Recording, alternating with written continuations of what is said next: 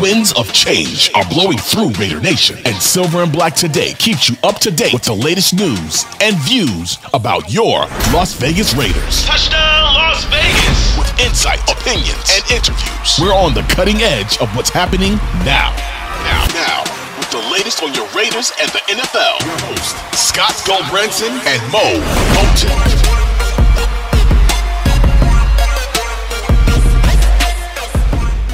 All right, it is time to fire up the engine again. It's time for Silver and Black Today, an Odyssey Sports original podcast covering the Las Vegas Raiders. Scott Gulbransen along with Moe Moton. He is the senior NFL writer over at Bleacher Report covering the NFL. Catch him at x.com. Moe Moton, M-O-E-M-O-T-O-N. I am at LV Gully, the show SNB Today.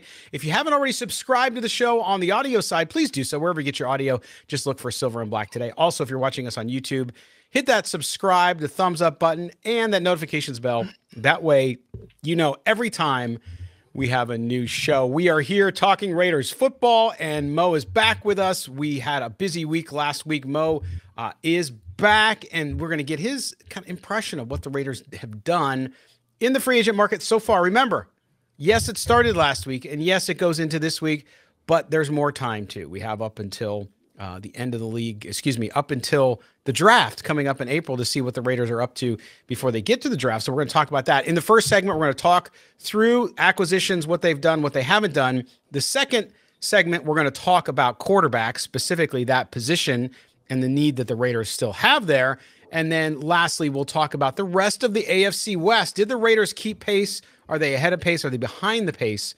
Not only in the AFC West, but in the AFC, so we'll get into that. So, Moe, we're getting back in touch with you here after you were crazy last week covering the entire league.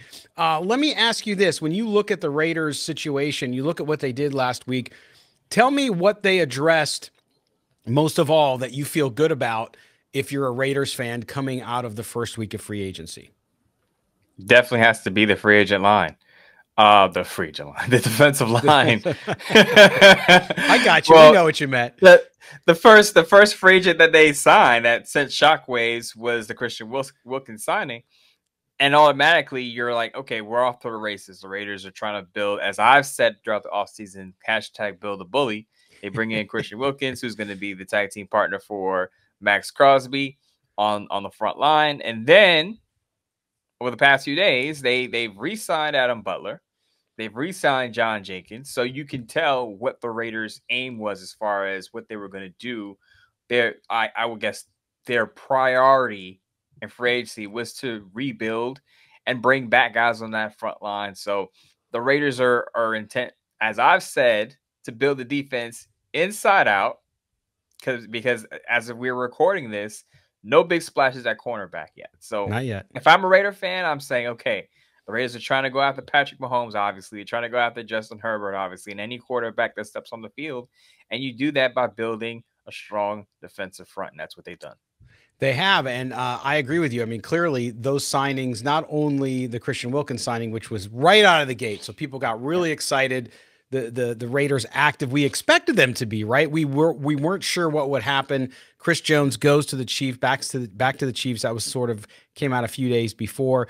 We knew that was going to happen. And so then Christian Wilkins was out there, of course, still there. And you wondered, okay, are they going to go for that? Or are they going to just wait and address it in the draft? And clearly they went out and got him, give him a big contract, right? I mean, you look at what the Raiders have done there and they've doubled down on the defense. And I think it was a good strategy, right? Because as you said, you got to build the trenches. Now, you look at that and you say, okay, now with him and Max Crosby, Jenkins back, you have now also Butler back.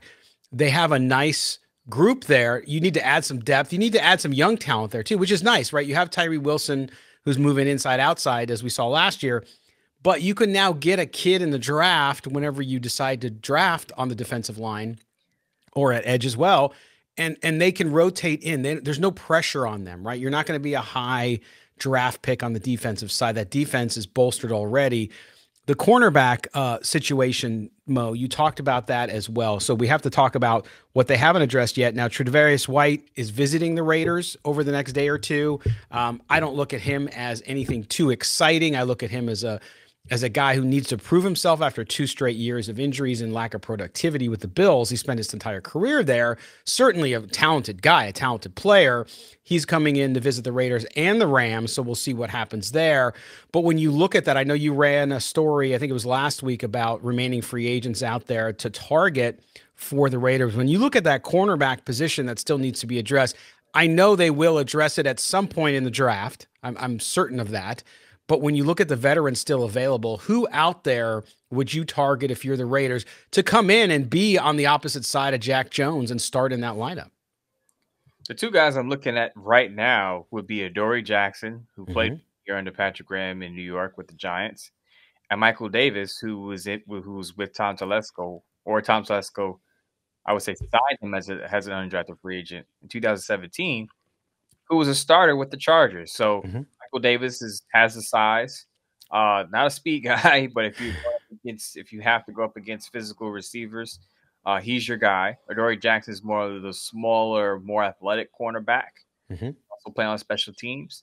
So those are the 2 names that I look at because of the links to Patrick Graham and Tom Telesco, respectively. Right. And so you look at that and you say, okay, that's what I figure between now and the draft.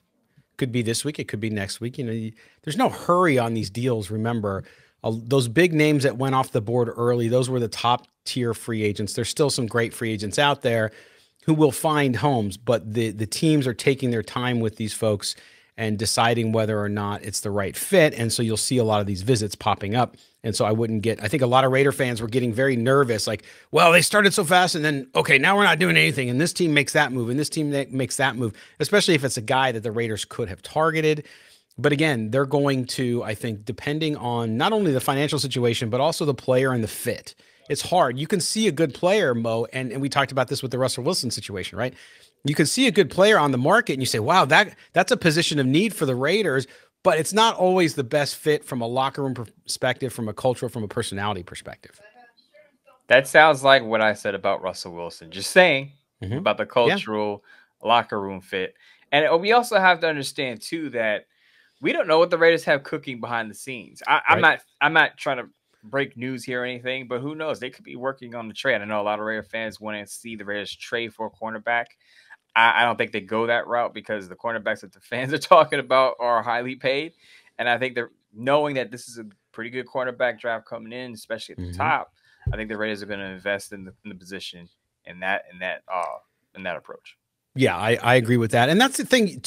I'm glad you mentioned trades because there were a few. We know that, right? We saw, of course, Justin Fields finally gets traded to Pittsburgh. Pittsburgh completely revamps their quarterback room now with Russell Wilson and clearly indicated publicly Justin Fields is the backup. He is not there to compete this year for the starting role. So it's going to be interesting to see if the Steelers also do give him his 5th year option, which is $25.2 million. So we'll see what happens on May 2nd. So we got some time there. But your point about the trades, I think there were less trades this year than last year because we had some early trading up on in the draft, obviously, for the 2 quarterbacks that people were looking at last year, Bryce Young and, of course, CJ Stroud. But I anticipate between now and the draft more trades, not only of picks, but of players, because, again, you have that June 1 designation for the salary cap and for contracts. So I think you'll see the Raiders involved. I would say they're going to be involved in at least one trade, and that is, I agree with you. I think it's going to be around a cornerback or maybe another position in need. We'll see. But that trade market will start to heat up now between now and April. We got a month until the draft, Mo. So it's not like it's a quick turnaround. We have a little bit of time here. Yeah, I anticipate the Vikings moving up somewhere from 3 to 5. Of course, they acquired another first-round pick from the Texans.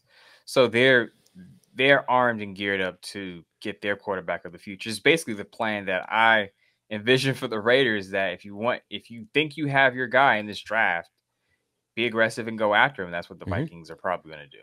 Yeah, and we'll talk about quarterbacks next segment, but it brings up a good point, Mo. And listen, we all have opinions, and they're just that. Some are more informed than others, right?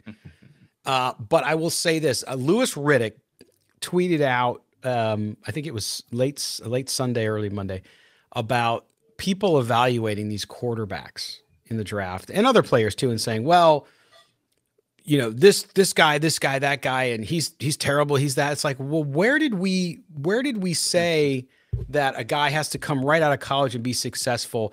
And if he's not, he's a bust, right? So people call him Bryce Young a bust. People call Tyree Wilson a bust. It's amazing that not only as fans, so I'm not criticizing fans, but even those of us in the media, a lot of us will be quick to judge players. And I think Louis Riddick's point was, in essence, and I'm paraphrasing, I invite you to go check out what he exactly said because it's a longer thread. But he basically said, who are we to quickly judge guys or say that, hey, a Drake May, or if you're talking about the draft, that these guys they're not going to be a good quarterback. How do you know that? How can you say that? Well, because their arm motion in this, because you read that and read. It's crazy. And I think that that's what I would caution fans, especially Raider fans, because when you look at their needs and what they're going to do in the NFL draft and in the trade market, free agency, whatever, is that you have to look at the need and trust in the fact that the Raiders' evaluation process, i.e. their scouts, i.e. Antonio Pierce, the head coach, and his coaching staff, and Tom Telesco can make those judgments. But I think we're so quick to judge those names that I think people forget sometimes where even in Raider history, guys like Jim Plunkett, guys like Rich Gannon, some of these guys that were just thrown aside as washed up and couldn't do it, ended up becoming some of the greatest players in Raiders history. Yeah, I read the tweet from Louis Riddick, and I agree. Like a lot of, and what I got from it was that while we can evaluate these quarterbacks for hours and hours and hours, you can watch hours of film and still get it wrong, simply because depending on what their environment is, what they walk into, their situation, it can and usually does impact how well or how poorly they're going to play. Now, as he said, some guys just don't pan out. Right. You know, regardless of where they go, they get drafted by a team, don't do well. They go to another team, they just never pan out. But I will also say that these are, as you just said, these are all opinions. I mean, who's to say that if one person says this guy is not going to be a good quarterback, that it's going to happen? It's just that person's opinion. It has no impact on how well that player is going to play when he gets the NFL. So I wouldn't get too riled up about it because, again, these are all just opinions anyway, and no one really knows what's going to happen. Right. And I've gotten in some nice discussions, not arguments or anything like that, about people who disagree with my assessment. And I think it's sort of your assessment. Correct me if I'm wrong. That, like, for example, Aiden O'Connell, good quarterback, will be an NFL quarterback for a while. I have no doubt about that. But I don't think he's a long-term franchise quarterback. Well, how do you know that? Well, I don't actually know that. I'm going based on what I've seen and the sample size I've seen and based on his natural abilities. Now, I could be wrong. Maybe he ends up being an MVP of the league and the Raiders win the Super Bowl with Aiden O'Connell quarterback. Could happen.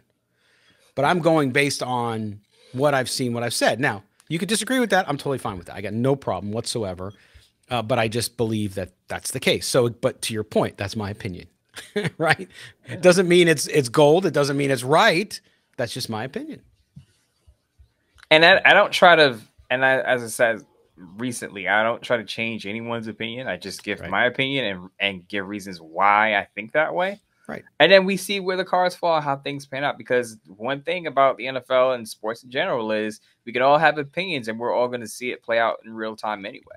That's right. That's right. And I think that if you look at the Raiders situation in particular, there's a lot of question marks. There's a lot of great happening. Obviously, we talked about it. Christian Wilkins, that defense has just gotten stronger. It can still get stronger too. That's the really nice part about it is if they address the cornerback position really nicely, then you start looking at that unit and saying, wow, okay, whew, I like this. And so I think Raider Nation's excited about that. And that's something that I think is universal if you look at how much better that defensive unit is getting. Now, we start to look at the offense. And of course, Mo, coming in, you and I agreed, and we're going to talk about this right after we take the break, which is the biggest need the Raiders had was a quarterback. Have they addressed that need enough, or will they address it enough is the question. And if they can't, then what? So we're going to get into some of that. And we talked about situations with players coming in and doing that. If the Raiders don't get a quarterback that they want in the first round and they have to get one in the second round, what's the chances that that quarterback is successful and can become a franchise quarterback? We'll go through the second round quarterbacks since 1970 that have been successful, just to give you a sense for how it works out or doesn't. And then we'll talk a little bit about the Raiders' plan. Some Raider fans have been upset. I've been seeing it in my timeline about Antonio Pierce's comment about no Band-Aids, and then they signed Gardner Minshew, and people say, oh, I thought you said no Band-Aids. I think that's unfair, and I'll tell you why when we come back here on Silver and Black today, the Tuesday edition. It's Mo, it's Scott. We're coming back. Don't go anywhere. Welcome back, Silver and Black today, the Tuesday edition. This segment, all about the quarterback position, the quarterback room. I'm Scott Gulbransen, joined by Moe Moton, my co-host. Mo, of course, a senior NFL writer over at Bleacher Report. You can also catch his work as a Raiders columnist up on sportsnot.com, where you can also catch my work, where I am a writer and editor as well. So check it out. We appreciate you guys being with us. Make sure you subscribe to the show wherever you get the show. Okay, Mo, the elephant in the room, or at least there's 2 quarterbacks in the quarterback room. I think the Raiders still need one more. We've talked a lot about, I went live on Friday and talked about the draft, and a lot of Raider fans discouraged, saying, okay, there's no way, it's impossible, they tell me, for the Raiders to move up in the draft and get a quarterback they want. Couple things with that, and then I want to get your comments. Number one is, we don't know what quarterback they want. Bing, right? We don't know who they're in love with, if they're in love with anybody. That's the caveat. Number two is, a lot of things can happen between now and then. My belief, and you tell me if you disagree, Mo, I really don't think there's any chance in hell the first 3 spots are available. Everything we've been hearing about the Patriots is that they are in on a quarterback. If that happens, the first 3 picks will be a quarterback. Then you get to number 4, Arizona Cardinals. Now, to me, that you and I talked for weeks about the 3 spot being the one, the Patriots, that was more than likely to be available. That seems to, at least by consensus thinking, if you trust that, the Patriots aren't going to do that. So if 4 is this next spot, that's the Cardinals. The Cardinals in the market for a wide receiver or some other positions on the line and so on. But you talked about it, and I talked about it live. I took live callers on Friday about the Vikings and their trade and why it was significant for the Raiders, because the Vikings now have the 23rd pick and the 11th pick. So if they want to move up to number 4, they have some draft capital that the Raiders do not, if the Raiders are in love with somebody and want to get up there and get the number 4 quarterback, whoever that is in their book. So when you look at that situation in the draft and you're assessing this based on today's knowledge, Mo, things can change tomorrow. That's the caveat. Based on today, if the Raiders love one of 4 quarterbacks, what do you look at the chances of them being able to even move up to be in the position to draft that guy? If they love one of 4 quarterbacks, there's still a chance, because, things happen during the draft, before the draft, that we don't expect to happen.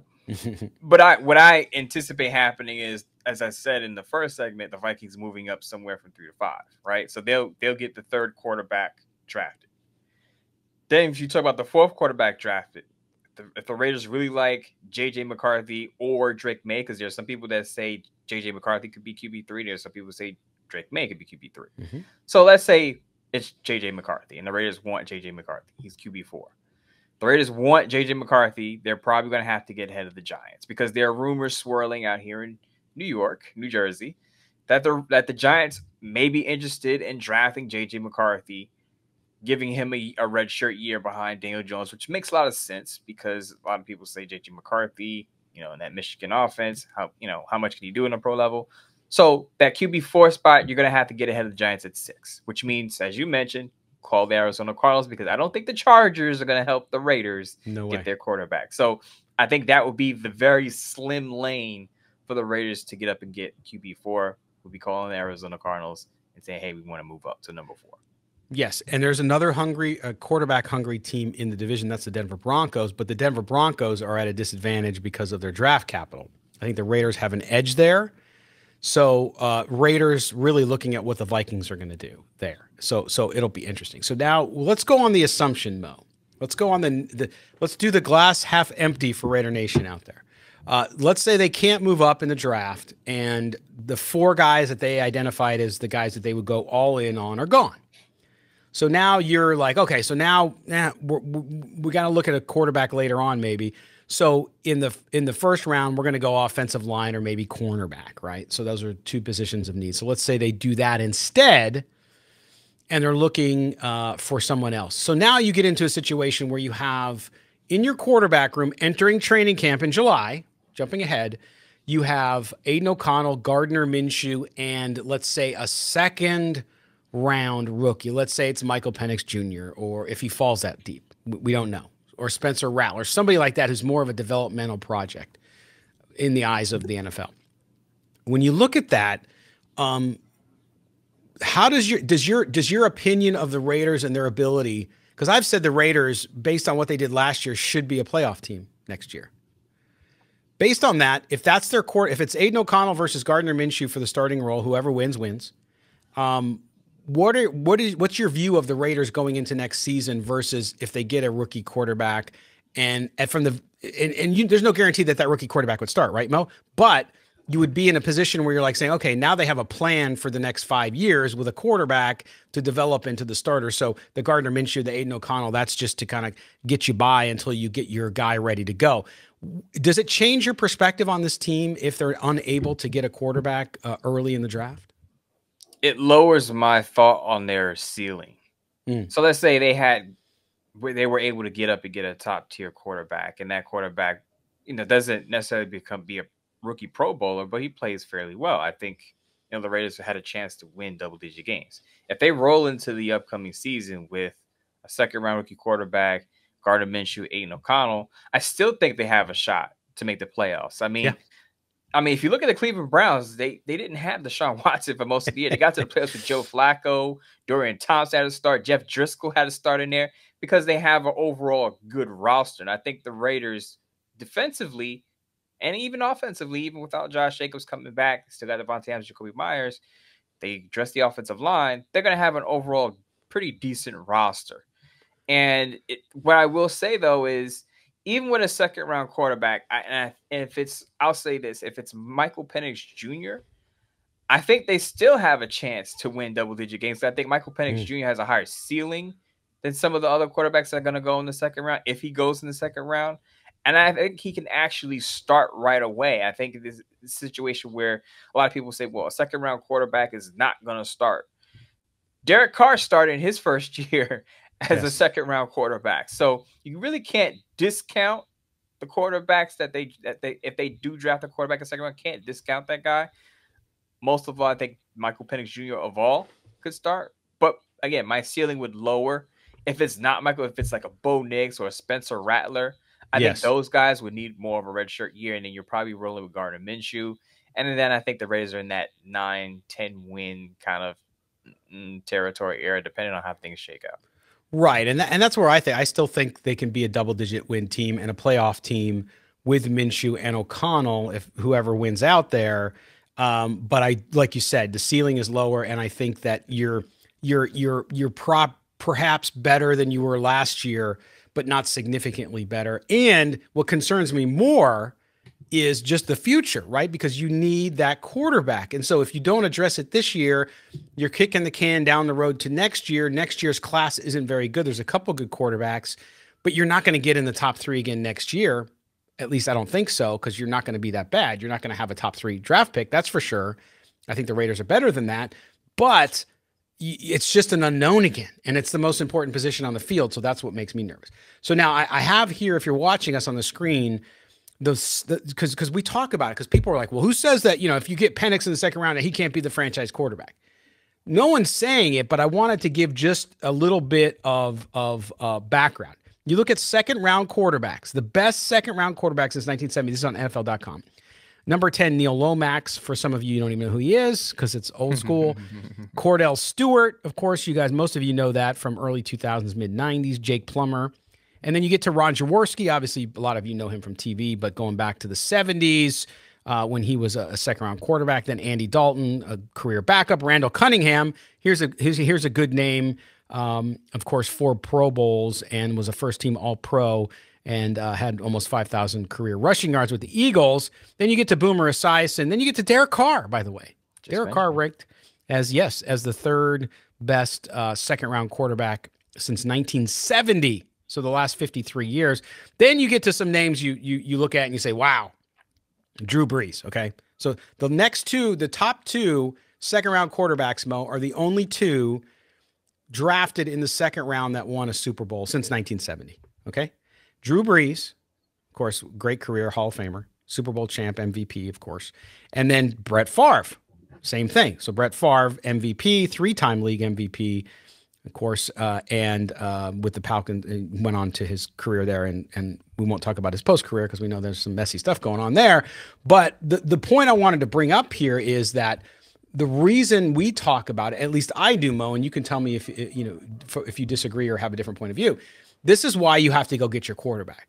Because I get a lot of people, and I've seen some stories too from the media that say, well, just because you get a first-round quarterback, there's no guarantee. Look, 45% of the quarterbacks taken in the first round never make it.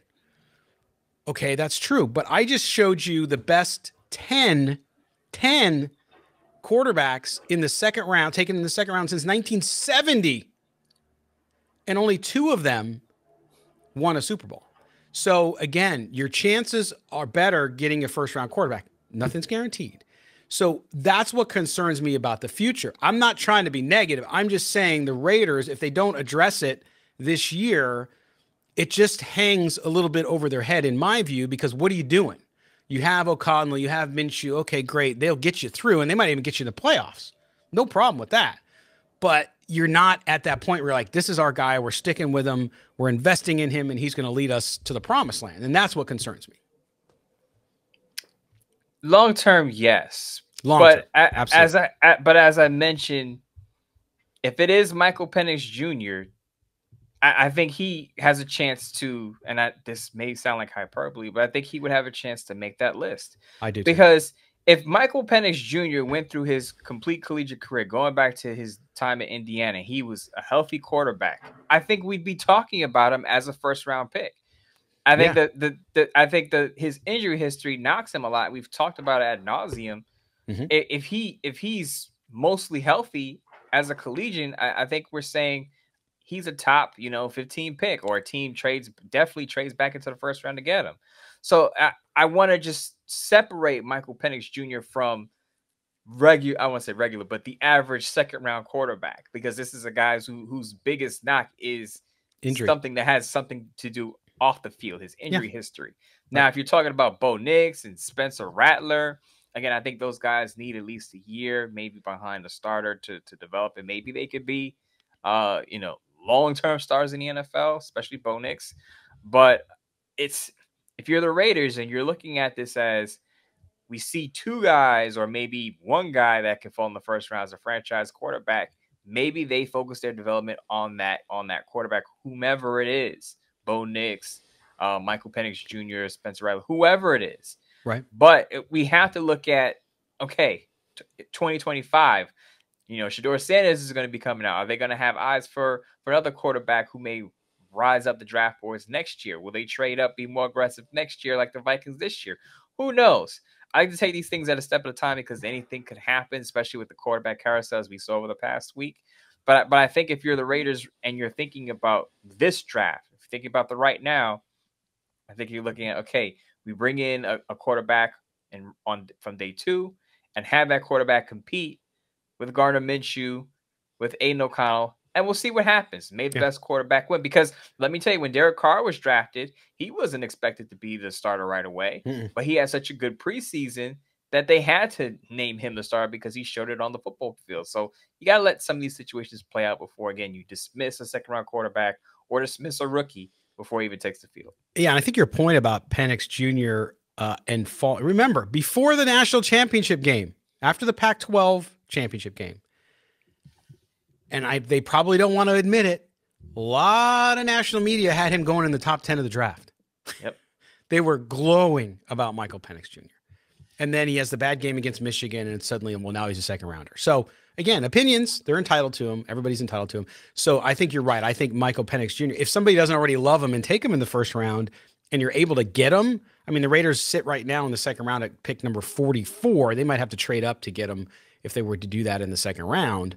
But I would look at him really more as a second half of the first round quarterback that they got in the second round, right? So that's very, very fortunate, and we'll see what happens. But it's going to be interesting. I also think that the Raiders, to your point about next year, could end up, if a player they really want and they feel is going to be available somewhat later, might even trade down in that first round and get some more picks, and including next year. and so that they're better positioned and kind of start banking some of that capital. So we'll see. But we'll get into that. We're going to be covering the draft coming up, obviously. But the quarterback situation, to me, is just like you said, long term makes me nervous. Doesn't make me nervous for next year because I still think the Raiders are a team that can make the playoffs very easily and should, in my view, with what they've done there so far. So we'll see how that goes. All right.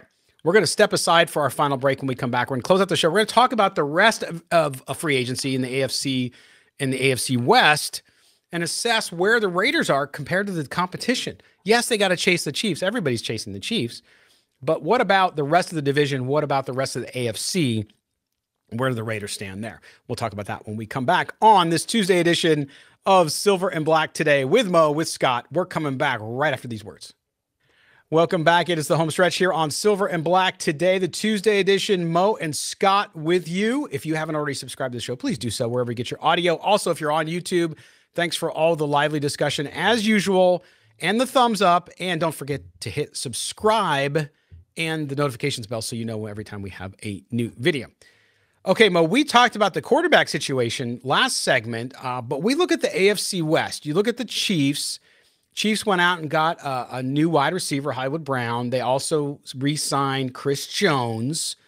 In the draft, I'm assuming they're going to address some of the receiver position again as well, maybe even the tight end position with Travis Kelce aging.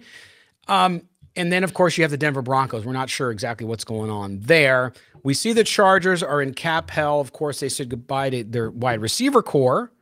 So I think they're going to be in the market for a wide receiver in that first round, you think, there as well.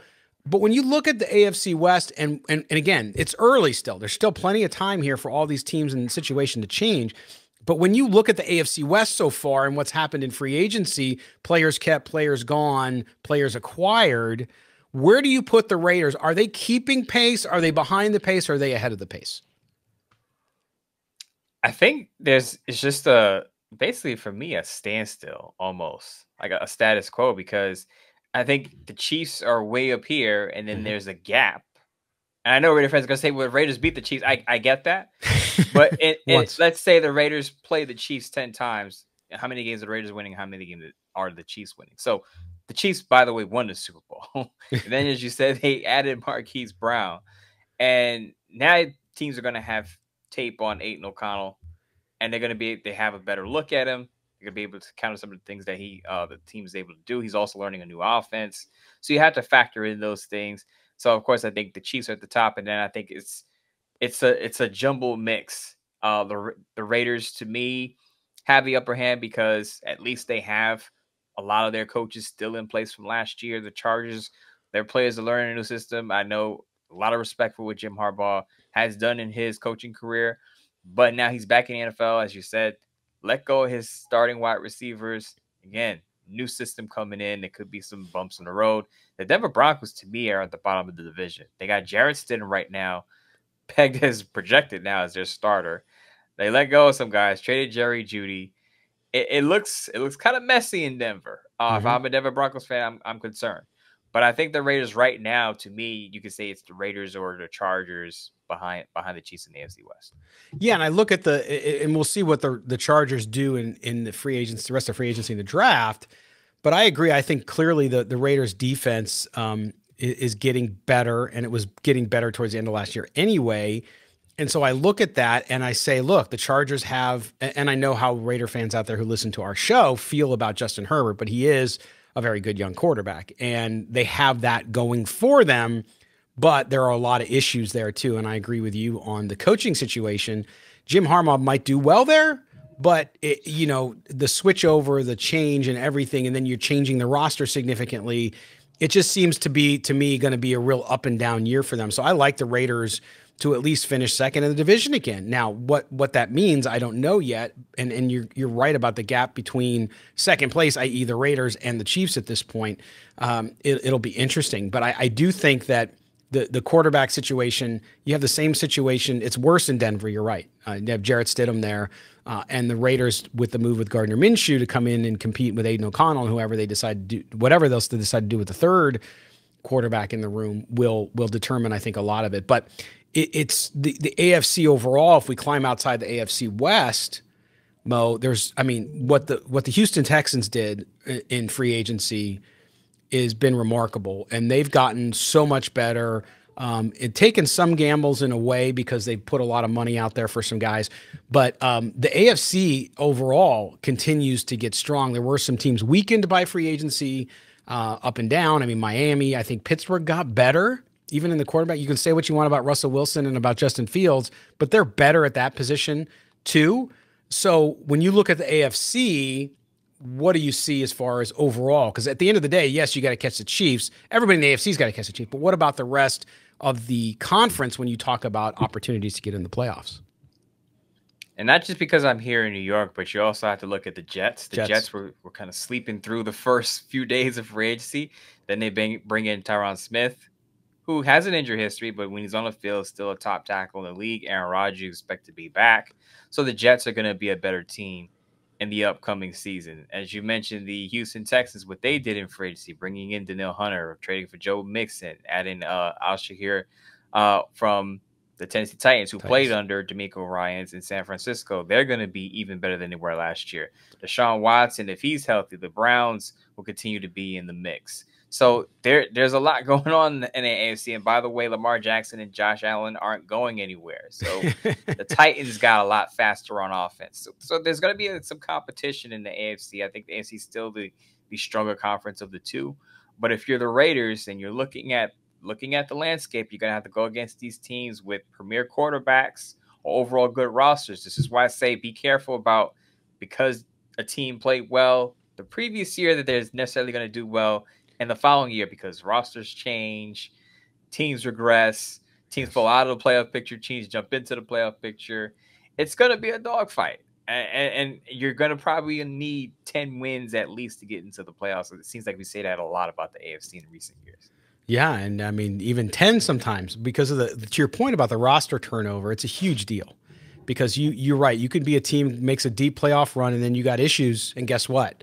You're not even close to being the same team because you got to swap guys out. And even if you make moves that keep you even from a talent perspective, guys coming in, learning new systems, you just never know. I mean, that's the crazy thing about the NFL and where it's gone with the salary cap and all that stuff. So it's going to be fascinating. But the Raiders, I mean, listen, I think fans have a right to be excited about some of the moves they've made. And of course, as we get up to the draft is vital, because the draft and the rest of free agency, as I said last week on the show, Mo, when you were gone, a lot of people, they focus on the starters that the Raiders are signing in free agency. And that's great because, yes, of course, Christian Wilkins, amazing.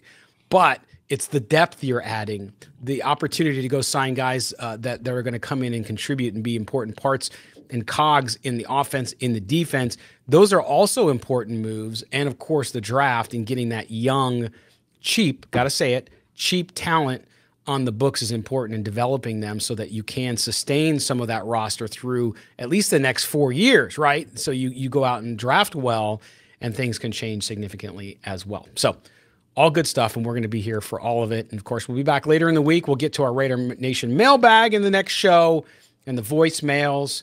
Mo, it was interesting taking live calls the other day, doing a live show. We had some good folks. Nobody dropped any F-bombs or anything. It was nice. It was nice. But I know you missed the mailbag, but you'll be back. And don't forget, you can call us 702-900-7869. I'm going to put the number up there for our video audience so they can see it. 702-900-7869. If you want to leave a voicemail, tell us what you think about the Raiders. What have they done so far in free agency? What do they need to do? How do you feel about the quarterback position? Any of that stuff. Or you can critique Mo's first TV appearance on TBS last week. Whatever you want to do, we'll take that. We'll take it. So all good. Mo, before we head out of here for the day and for this show, let everybody know what you got coming up this week. I got a Bleacher Report Live coming up on Thursday, talking about the Raiders' top needs going into the draft. As we just talked about, they've solidified their defensive line. No need to add on any players there, in my opinion. They got Byron Young, by the way, who could be a guy who could step up in his second year. Mm-hmm. So I'll talk about roster needs on Thursday. Next Monday, I will have my first Raiders mock draft. As you know, I don't do a lot of mock drafts, but I will have my first Raiders mock draft next Monday. Also on Sportsnot, I will have a piece to be determined. the Nostradamus is going to emerge from his cave and give us picks. Gotta like that. All right. So don't forget, we'll be back on Thursday and we'll take your calls 702-900-7869. Leave your messages, minute and a half, name, where you're calling from, and then your question or comment, and we'll get to it. If you want to email us instead, you can do that too. mail@silverandblacktoday.com. That's mail@silverandblacktoday, all spelled out.com. Mo, my friend, it was good to have you back. We will see you later in the week. Good to be back. All right. For everybody here at Silver and Black Today, including our producer, Mike Robier, I'm Scott Gulbransen for Moe Moton. We will see you all next time, Raider Nation. Take care and have a great rest of your week.